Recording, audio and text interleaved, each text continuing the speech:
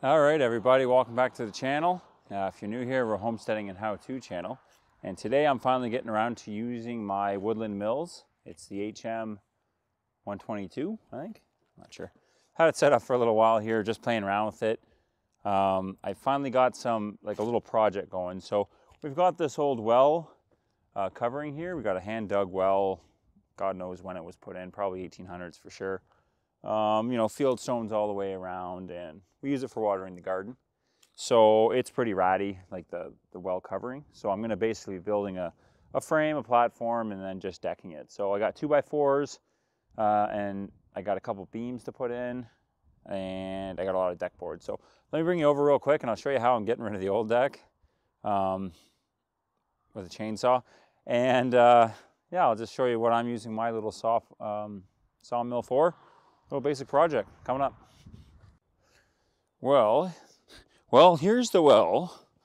Yeah, so here's the well covering, like I was saying. Now I went ahead, I pumped a little bit of water out of it. It's got this metal mesh here, which will not stop me from falling in. But the actual 4x4 supports don't look that bad. So I'm actually removing the deck. The best way to remove an old deck is take an old dirty chain and just start cutting it back. So what I'm doing is I'm just like picking a corner and just making sure I got something steady to fall back on. So go ahead here. Oh, I had her running. She's an old model. Oh, girl.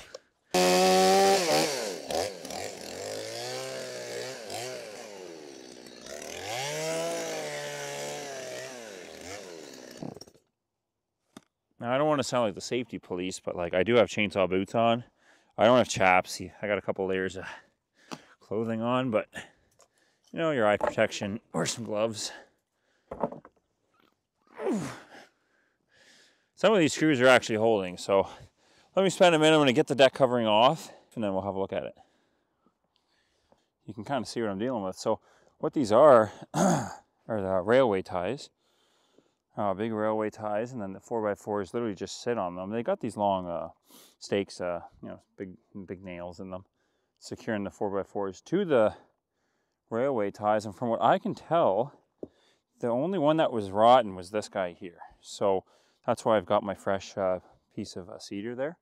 I forgot to mention what I'm milling mostly right now are hydro poles from work, or power poles from Canada. So we got most of our stuff's hydro up here in Ontario anyhow.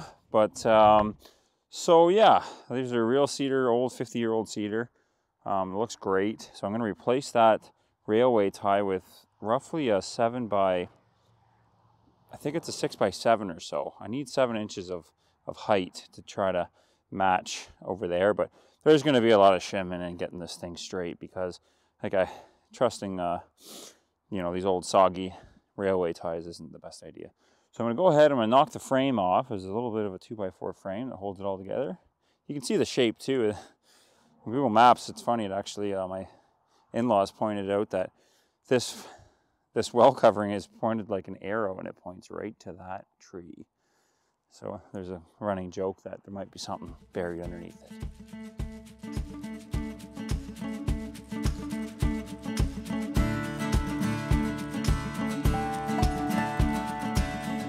All right, it's starting to come along here. You can kind of see what I'm doing. Like I said earlier, a lot of shimming. So I know this isn't going to come out just perfect. Like the ties are, railway ties are, although there's a little hole over there, the rest of them are really good. So I'm confident this is going to be much stronger than it was. You can see how beefy these 2x4s are. You know, a real 2x4, it's just so much bigger than a, you know, a little dinky store-bought one. But yeah, so then I got true 1-inch deck boards, and yeah, I'm just gonna build this platform up. It's gonna get a little bit dicey over there. I'm gonna build it up. It's gonna be tight. I'm gonna put some cross members in here to tighten everything up. And then I think in the summer, or maybe, we'll see, I'm gonna go and I'll cap it. You know, I'll dig down a little bit and I'll cap the outside so it's nice and big.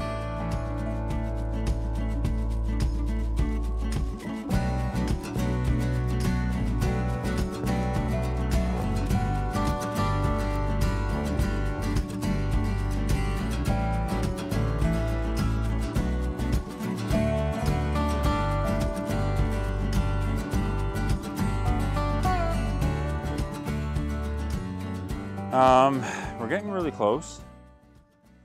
Zoom out here a bit. Definitely the whole thing is just so out of whack. Running out of shims, but I've got it pretty close, you know, something like this, building off of railway ties sunk in the mud. You know, you just try, I think I'm just gonna go for an old eyeball level. So I've got it pretty close. My span lengths, I haven't decided what I want. I'm just gonna square them up pretty much. And this will be a strong deck. No kids be falling through here.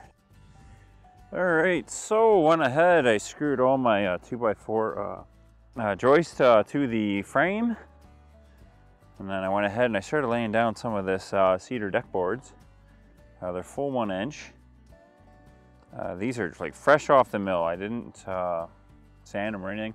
I do have a, my father-in-law, he's got a DeWalt planer, so I'm gonna sand one side through and make them super nice.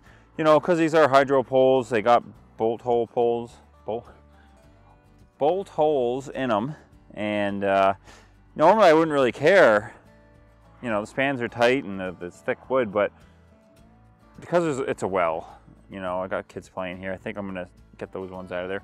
The rest of them are all straight pieces, which is real nice. And yeah, I gotta definitely shim them, get them nice, get the bounce out of them, but it's coming along, definitely. I think tomorrow we'll fire up the planer and get after it. Okay, so I had every intention on getting out there and giving her today, but unfortunately we got like 1.5 foot of snow. That happened. So the well's gonna have to wait just another day here. Jesus.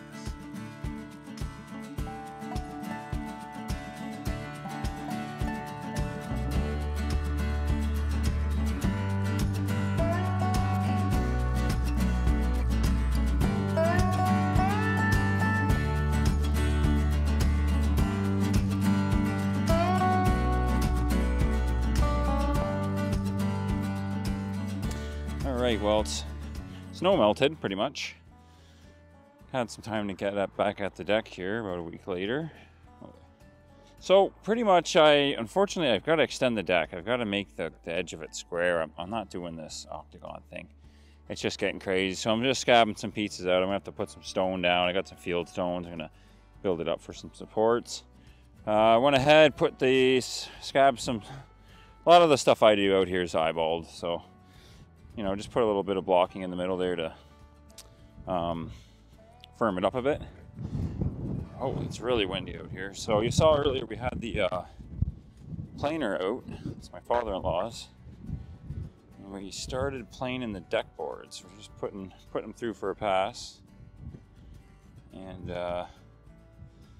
hopefully you can see that, but man, they come out looking sharp.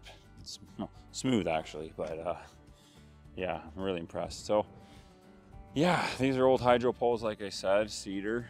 And yeah, man, they're looking really good. So yeah, that's gonna take a while. It's really a long process. So we're gonna get those all planed up and I'm gonna deck it and then I'll do some capping.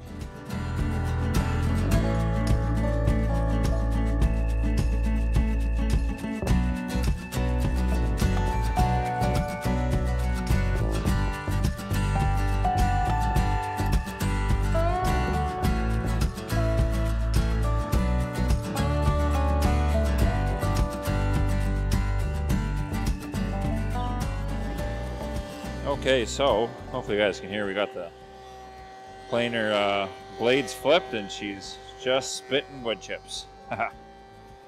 Makes a huge difference. We're getting real close. Bring you over here. My father-in-law Darcy's helped me out here, thank God. You know, I'm pre-drilling and screwing. He's kind of getting the angles going and it's really looking sharp. Like, hopefully the camera's picking that up, but that old grain of those hydro poles, you know, 50, 60-year-old cedar, it looks like insane. So we're gonna keep on going, and yeah, I don't know if I'll get the cap in the corners and making it look like real good, but we're getting there.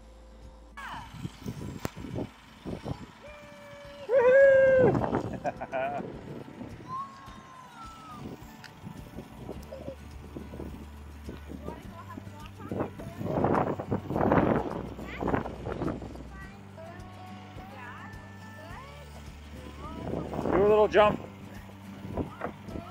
Oh, those ones aren't screwed yet.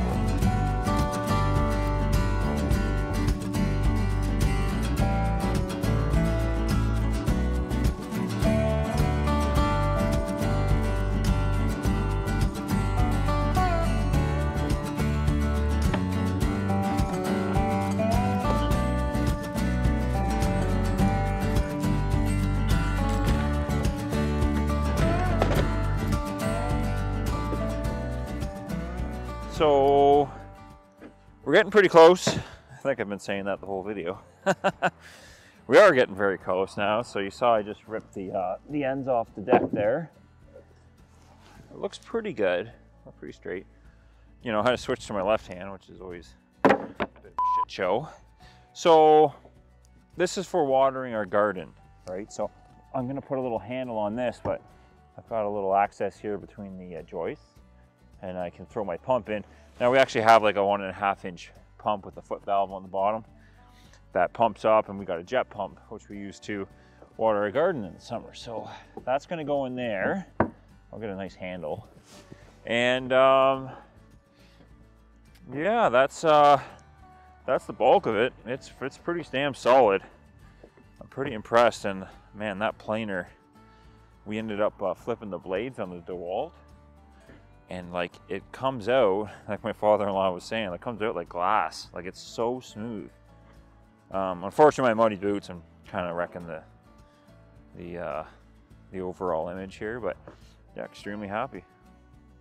All right, guys. Well, thanks for watching. This was just a fun little video I put together to pretty much, you know, learn how to use the sawmill, get the planer out, kind of figure out what I'm going to use the wood for, and yeah, it turned out really good. I want to say thanks to my father-in-law who gave me a hand here today, yesterday or last week and today.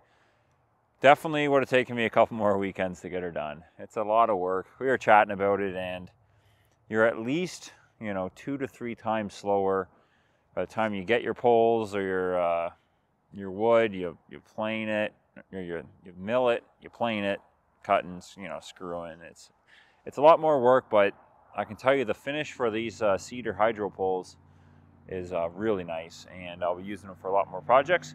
So yeah, if you're new here, we're a homesteading and how-to channel, and this is the kind of content that we put out.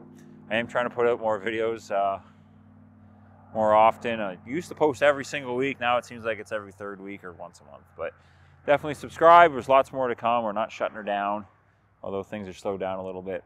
And yeah, we'll catch you on the next one. Take care.